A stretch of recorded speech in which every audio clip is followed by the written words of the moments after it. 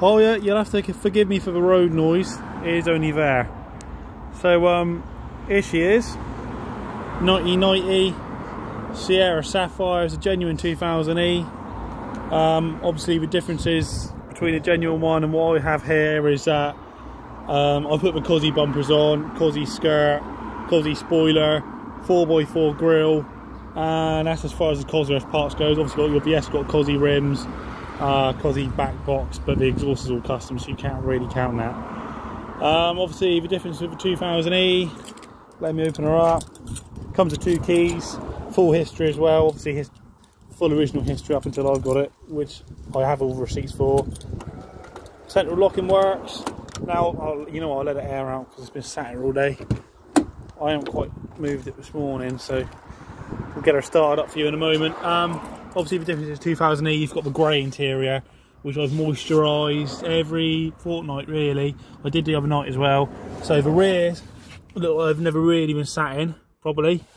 And when they have, I've made sure people put a rag underneath their arse if they've got buttons on their jeans, so the seats are in good condition.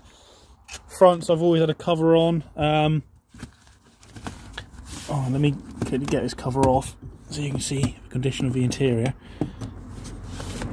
So, front seat's good. Obviously the front seat naturally has more wear than the rest of them, but that's still in, the leather ain't ripped. And obviously it's probably worth keeping the seat covers on, unless you go to shows and that, of course. Yeah, they're in generally really good condition. The only things with them is there is like a black mark there and some black mark here. I'm pretty sure it's paint, but dare I try to scratch it off? I don't want to get the material any worse, because obviously they're not easy accessible. There's a few here and there when you want to replace them, but there's no need. Yeah, so full interior, and obviously the 2000E is quite a high spec car. Got electric windows in the back, ashtrays, that sort of stuff. Central lock-in. Front door cards, grey. Right, on the interior you've got obviously your cassette, then you've got a CD player and a 10 changer. Wiring's all there. 4 electric windows, window lock. Standard kind of like Sierra stuff really. If you know about these cars, you know about it. Got all the interior lights. You've also got an interior light in the boot. Sunroof opens.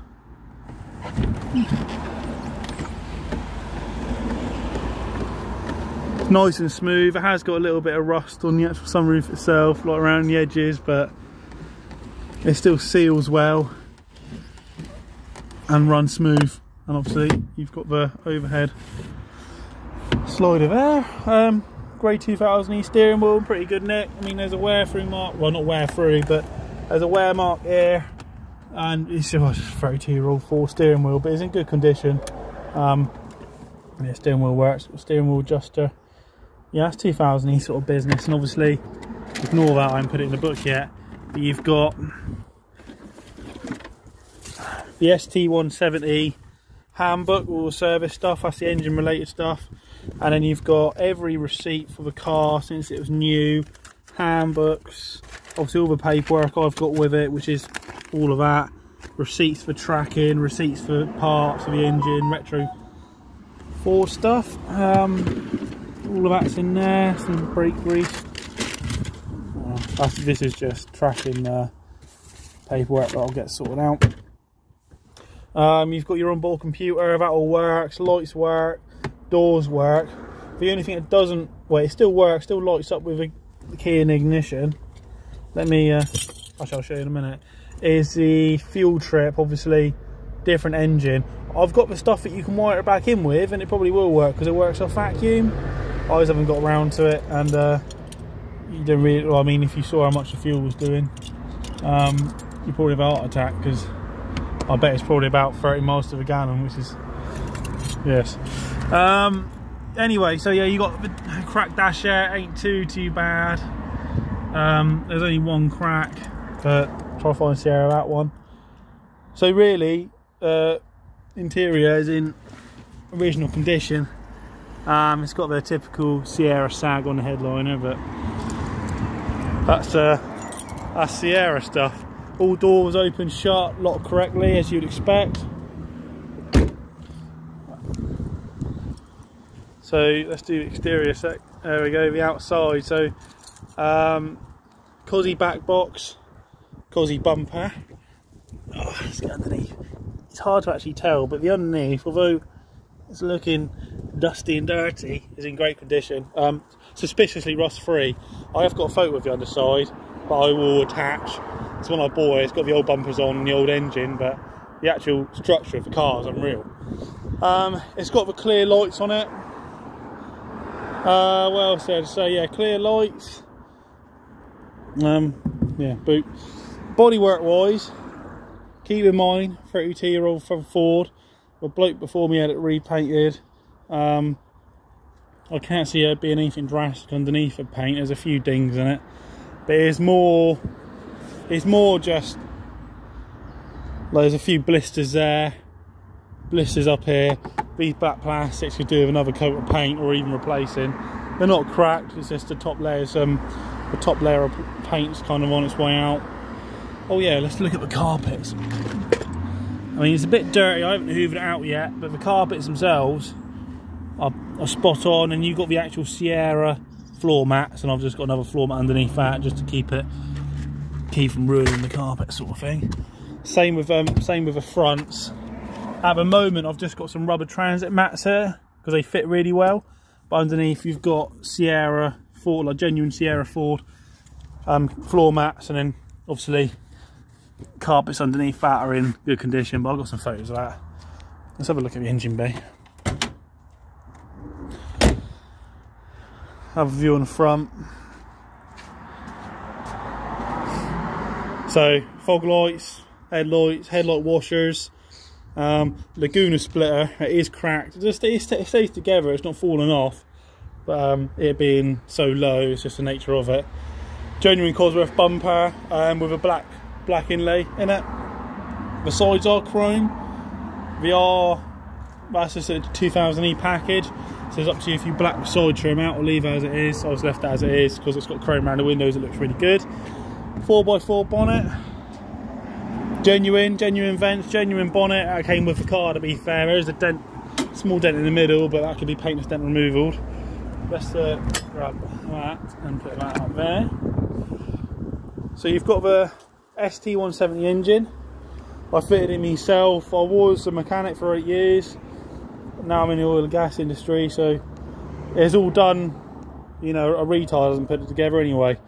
Well, that's debatable, but it's not unsafe. So you've got the genuine ST170 airbox. I'm trying to keep it OEM plus, so I've gone for plastic airbox, no cone. The MAF filter isn't used, that could do with blanking off, but it's there.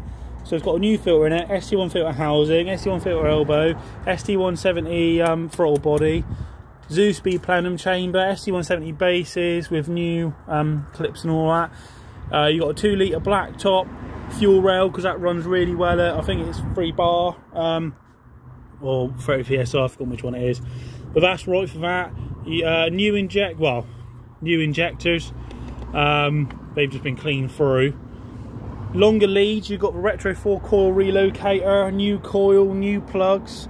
Obviously that's all under there. You've got the ST170 ME221 loom. I'm trying to find a good example of where it's like really nicely labelled up. Like here, all labelled up correctly. That's a brand new loom for it. Runs in the same Sierra state, just round the back. Then you've got a new auxiliary belt. The alternator is a 5 rib. The rest of them's 6, or the other way around. That's a 4, that's a 5. Anyway, so there's a rib missing here. That's not the belt shaved down. That's just because the alternator kind of dictates that. But it fits up well on the bottom pulley, so that's all that matters there. Then you've got a Cosy rad. That's held in there with the original rubber mounts. You've got just a little come off there for the heater, because I've got the heater still hooked up, power steering still hooked up, aircon's not hooked up, but it has got the old aircon rads and that for the interior. I was going to get a Mondeo setup from my local scrappy. The Mondeo setup would work because it just runs off a bracket that you can still fit, but I'll have aircon condenser, and that all still fits on the engine. I've got a bracket I'll throw in the boot of the car. All you got to do is take a set off of another car. New battery 2 years ago, not sure if that really makes much of a difference. Like I say, power steering still hooked up. I've relocated it to this side just so there's more room in the bay. It just hooks up to the Zetec blacktop power steering pump, which doesn't whine, and then that goes down to the rad on a custom hose. It could do with an oil catch can at the moment. I did have it dump into the ground, but I'm on my parents' drive and they got a bit annoyed with patches of oil, so I've just got it getting catched into a water bottle there, but normally I just have it straight to ground. Yeah, so the engine when I bought it had 113,000 miles on it. So I just gave it a full service, checked the oil on it. Oil's coming up nice and black and clean. It wasn't really much problem. The only reason it came off the road was because the car rusted out, I believe. The engine's strong. It doesn't see a really rough life with me, but there's no indication of it wearing out. Head gasket's fine, all of that. I was told the belt itself had been done not long after the car was taken off the road. I have got a new belt that can come with the car. That's like a 90 quid belt, full kit that is. OE spec as well, so it's right for the car. And obviously it's really accessible around the front. Oh yeah, new water pump on it, might as well say that. Brake booster works. It's got ST170 and Mark III Mondo brakes in it, which fit really nice in them rims. They're quite tight, but they're perfect, and that'll lock it up.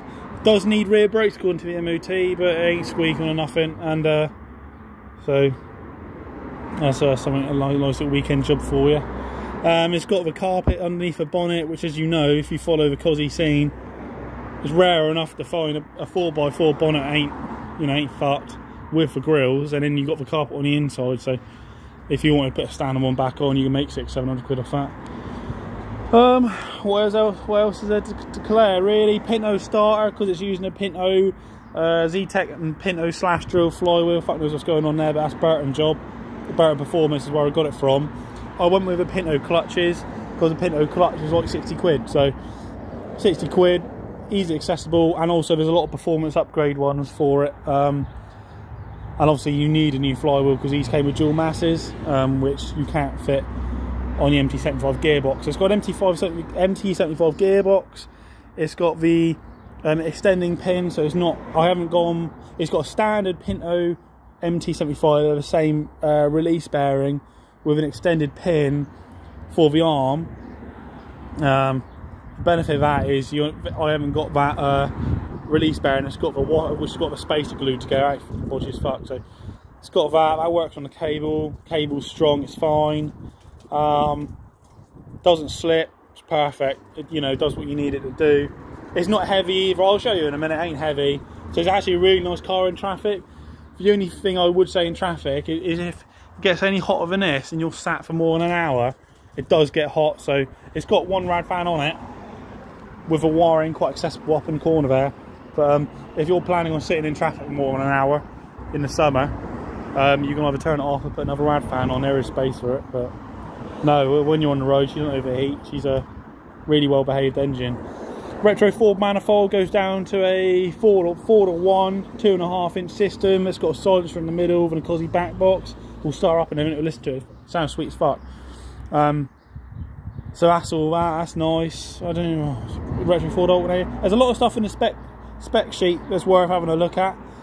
So I'm trying to go through it off the top of my head, but and then water, stays pressurised.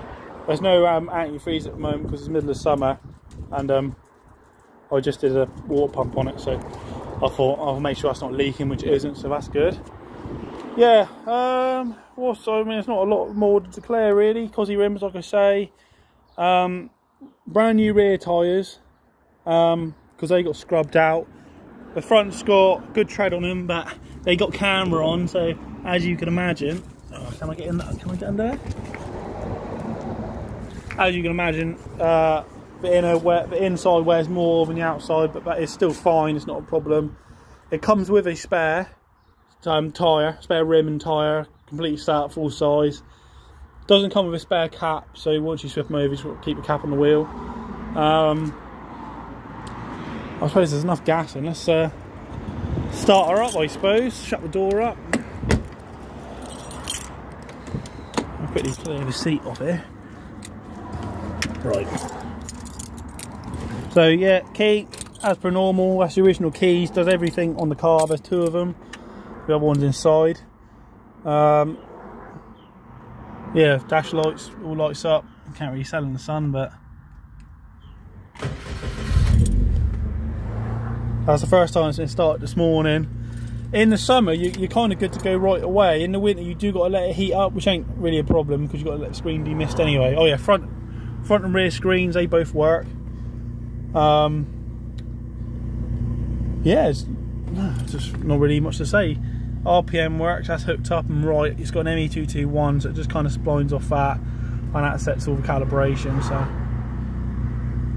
mileage is, well, 117,000. Yeah, so, but trip, that all works. Right, let's go around the front. Let's do the engine.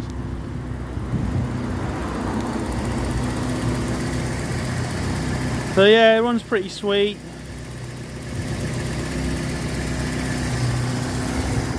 Idle's about 800 RPM, which is right for the engine. Again, you can plug a laptop in. The software to tune it is free. I had it tuned at Motorsport Electronics, which actually makes ECU. Sorry for camera views, a bit all